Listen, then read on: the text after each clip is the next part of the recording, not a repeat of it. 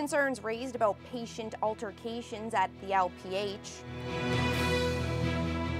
It's been 20 years since the tragic Baby Doe case. And local officials discuss the pros and cons of dashboard cameras.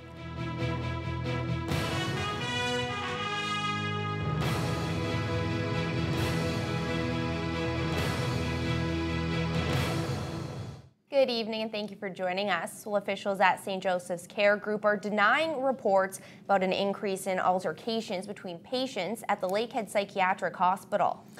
A source inside the facility contacted our newsroom claiming several fights have broken out between dementia patients and other mental health patients. The source attributes the conflict to recent restructuring at the LPH, which combined the two types of patients into one unit. St. Joseph's Care Group CEO Tracy Buckler confirms that in early February they combined their dementia care and older adults rehab units at the facility. The total number of beds was also reduced from 48 to 38 in anticipation of the future construction of a new mental health wing at St. Joseph's Hospital. But Buckler denies that there's been a rash of altercations involving patients. There are always incidents that occur, unfortunately. We try to minimize risks whenever we can. I'm not aware of specific incidents that would have been caused as a result of that merger. There's no bearing on any client incidents that occurred as a result of merging those two populations together. Officials with OPSU, the union representing workers at the LPH, say they have concerns about the recent changes at the facility.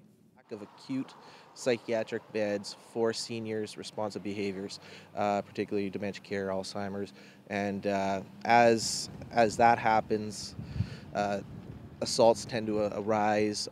You know, it's a constant. It's just inevitable, unfortunately. Arvelin says it's tough to give the specific number of incidents without breaking confidentiality. Buckler maintains the amalgamation of the two units has gone great and says she has no concerns. 20 years ago this weekend, the frozen body of a baby boy was found at Boulevard Lake. The case brought shock and tears to people around the city for the victim, identified only as Baby Doe. The case remains an unsolved mystery for Thunder Bay Police and continues to haunt some local residents. Michelle Sufi reports. He would have turned 20 years old this year. The frozen body of Baby Doe was found in a garbage bag on March 9, 1994, near Boulevard Lake. Local resident Tracy Hurlbert recalls the details of this heartbreaking case like it happened yesterday. She says she would have wanted him. And I had been talking with friends at that point in time. I wanted to have children, and I've never been able to. And my friends and I were discussing how we would have loved to have that little baby. And it struck home that there's lots of people that would have wanted him.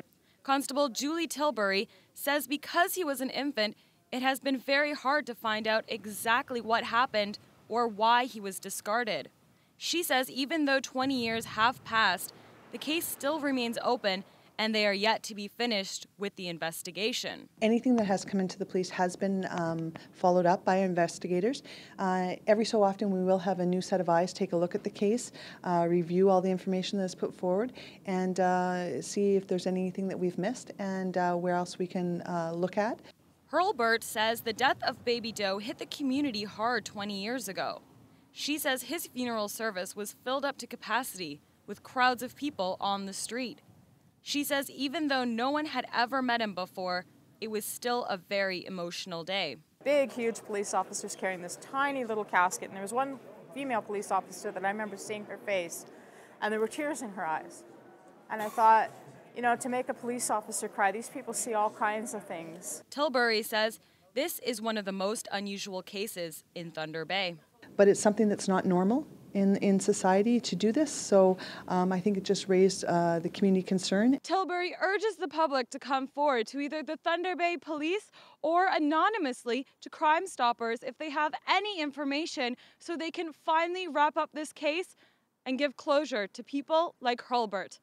Rochelle Sufi, TBT News. Well, more and more people are installing dashboard cameras in their vehicles, and yet another high-profile accident in the region earlier this week may prompt others to follow suit. Dash cams are already very popular overseas, and local stores are now reporting an increase in sales.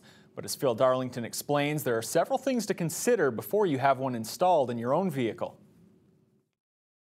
Since the dash camera video of this accident near Kenora was released, OPP are now considering additional charges against the other driver. It's a similar case with this near tragedy near Nipigon back in January, as the dash cam video helped police identify the other driver. Dash cams are appearing more and more on area roads and highways, and police say there are both pros and cons to their use. The video has assisted us for the drivers who weren't at fault. These videos could also, if you had a camera in your vehicle and you were the at-fault driver, we could with judicial process take that video and it could be used against you. A lot of people think that a video is rock solid, ironclad, bulletproof, and it's absolute proof in anything. But as the police and people in the legal profession know, that evidence is only evidence when the judge says it's evidence. It's also important to note that when buying a camera, there are some which have been deemed to be illegal. Cameras that obstruct the driver's view or which have a screen that is visible to the driver are some of the options that would make a camera illegal. And consumers should also know that having a dash cam will not benefit how much they pay for insurance. Currently right now, none of the insurance companies that we're aware of are offering discounts for having it in their vehicle. I think the result of having these will eliminate fraud or help eliminate fraud, and therefore can see discounts, or sorry, not discounts, but reductions in insurance premiums. Even still, the cameras are a useful tool that police and other users can testify are helpful in the case of an incident. Canadian Tire store owner Bruce Stone says they've sold a number of them since the two accident videos went viral, and he's gotten a few dash cams for himself. It continuously records, and then the event of an event, you can take out the chip, you can load it in a computer, and you can share it or play it back. They are, if you're not at fault, they're a great thing to have. Phil Darlington, TBT News. The global mining industry's largest annual event wrapped up this week in Toronto, but there are no new developments to report regarding the Ring of Fire. Northern Development and Mines Minister Michael Gravel recently returned from the Prospectors and Developers Association of Canada convention. He says the PDAC conference provided a great opportunity for him to meet with a number of mining companies and Aboriginal leaders. But he says ultimately the only meaningful Ring of Fire discussions continue to take place between Frank Yakabuchi, the Ring of Fire point man for the province, and Bob Ray, the lead negotiator for the Matawa First Nation chiefs. When that will be done. This is an important process that basically will be determined by the chiefs, and I'm, as I said, certainly getting a sense that we're getting closer to that opportunity to sign off on the agreement, but that will be ultimately determined when the chiefs are in a position to do that. The Stillwater Mine project in Marathon has been brought to a standstill.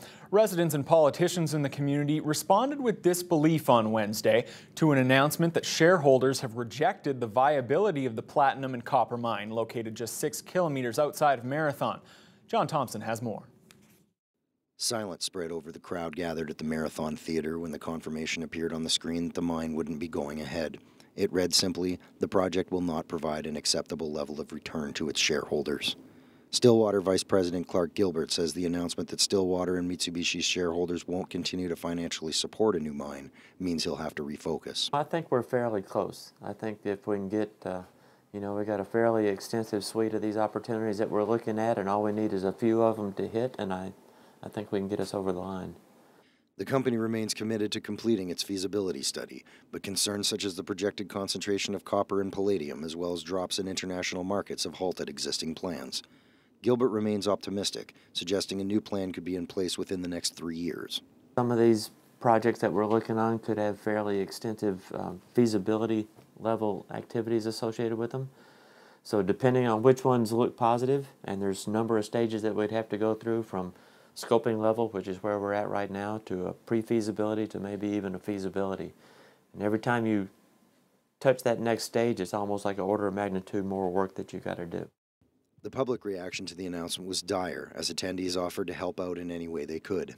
this project is needed. It's needed for Northwestern Ontario. It's needed for Marathon. We've had several mines closed. We have one in Marathon, two in Manitowoc, one north of Scriber. So we really need this investment. So we've got to push to make sure that it goes through when we see a new mine in this area. The pulp mill's down, and the mines are they'll eventually run out, I suspect, and David Bell's closing down. So from an economic point of view, we need this project badly. Mayor Rick Dumas says the transportation and energy infrastructure on the proposed site are ideal, and he's taking the company's word as he sees Marathon's glass half full. They have to address the concerns risen by the overall change in scope of the project. But I believe when they made the comment that Mitsubishi and as well as Stillwater Canada fully support the project and want to move forward and with the new changes in scope of the feasibility study, we have to work with them, and we continue to focus on the positives of the project because we believe that they're going to still move forward and develop this project here in Marathon. The mine's plans have been laid out 40 years into the future. Even if the opportunities transpire as Stillwater hopes, that will be extended a few years yet. John Thompson, TBT News. New bosses have been appointed at Ontario Power Generation and Hydro One. Former New Brunswick Premier Bernard Lord will be taking over as the chair of OPG. And ex-Ontario Cabinet Minister Sandra Pupatello will be the new chair at Hydro One, which operates the province's transmission network. 3 OPG executives were fired in December after the Auditor General released a damning report about generous salaries, pensions, and bonuses at the utility. And Hydro One has been mired in controversy lately regarding soaring hydro bills for some rural customers. The provincial government building on James Street remained closed for a third straight day following a water line break late Tuesday night. A spokesperson for Infrastructure Ontario says the lengthy period of cold temperatures in the city caused a water line running to the building to burst. Crews have been on scene since late Tuesday night and were having some trouble finding the break. The leak has now been located as of this morning, but the Service Ontario offices remain closed again today. They're expected to be up and running on Monday morning. Opponents of a proposed wind farm in the ski hills southwest of Peterborough, Ontario, are rejoicing over the cancellation of the project. The developer behind the Stoneboat Community Wind Farm project pulled the plug on construction of 4 giant turbines and future plans related to renewable energy. A concerned citizens group and the backers of the Buddhist temple currently under construction had mounted a massive anti-wind turbine campaign against the project. The developer hasn't said why the project was canceled. Well, the majority of the country will set their clocks ahead 1 hour this weekend. Officials with Thunder Bay Fire Rescue hope the time change also serves as a reminder to test and change the batteries in your smoke and carbon monoxide alarms. The fire department had a booth set up at Intercity Shopping Centre today to help remind people to check the batteries in the devices. Public Education Officer Anthony Stuckaluk says it's important to test the systems and check the age of the alarms every 6 months. Stuckaluk says the devices can save lives. Just recently, we've had a couple fires in the city where the occupants of the building were alerted by a working smoke alarm, and it's a matter of seconds from getting out of your house safely to not getting out. So it's very important that you have smoke alarms, and more important that they work. Stuckaluk says a smoke alarm should be replaced every 10 years. The city is also asking people to recycle the used batteries by using the battery recycling bags recently delivered to local homes. Liggett University's Research and Innovation Awards were handed out last night to celebrate the dedication of researchers and students. Han Chen, a professor in the Faculty of Natural Resource Management, is the recipient of the Distinguished Researcher Award. Meanwhile, LU's newest Canada Research Chair in Arts Integrated Studies received a congratulatory framed letter from Prime Minister Stephen Harper. This was actually a surprise event for me. I didn't know why I was coming, and I was excited to find out what it was. I received a plaque, a letter from the Prime Minister congratulating me on the CRC, so it's a real honor to receive the letter. I was nominated by my colleagues and my collaborators from other places, and I mean, it's a significant recognition of my career for the past 10 years. Liggett University was recently ranked #1 in Ontario and #2 in Canada for research. Well, it's been called the carnival sideshow of art exhibitions. It's bizarre, provocative, sometimes even a bit disturbing, but it's always a lot of fun.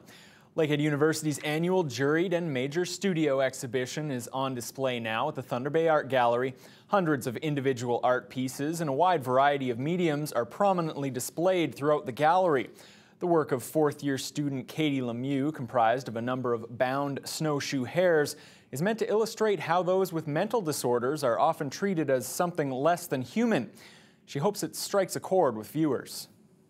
I'm aiming for pensiveness. I want them to look at my piece and kind of think, wow, these are really realistic looking animals, and at the same time I want them to feel a sense of emotion when they look in the eyes of the creatures and feel, why are they in this position, what are they representing, and I want them to feel the emotion tied with the sculpture itself. In my mind, like, I look at all three of my pieces and I'm like, bam, I know exactly what they're supposed to mean, I know what I want the viewer to understand, but the viewer, of course, like even you coming into this, like you have no idea what my work is about. So it's definitely a huge, huge challenge. The students' work is on display now through the end of the month. The gala opening reception will be held next Friday evening.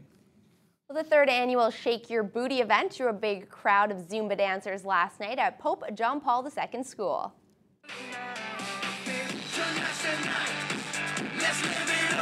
There are approximately 150 people for the Zumbathon and Salsa Infusion event. It's held every year to raise funds for colon cancer and create awareness. Shake Your Booty organizer and colon cancer survivor Maria Lento says she created the event to get people talking about colon cancer in our community. Colon cancer, stage 2, and it was very scary. So if it could happen to me, it could happen to you, it could happen to anyone. So I want people to get screened before age 50, 40, whenever. Take the FOBT testing with your physical, it doesn't matter how old you are. I mean, we're here to have fun, but we also want to make sure that we raise awareness and so that people are aware that, that there are tests available and early detection is a must. If colon cancer is detected in its early stages, it's up to 90% curable. Lento is hoping to raise $20,000, which will go towards the Canadian Cancer Society.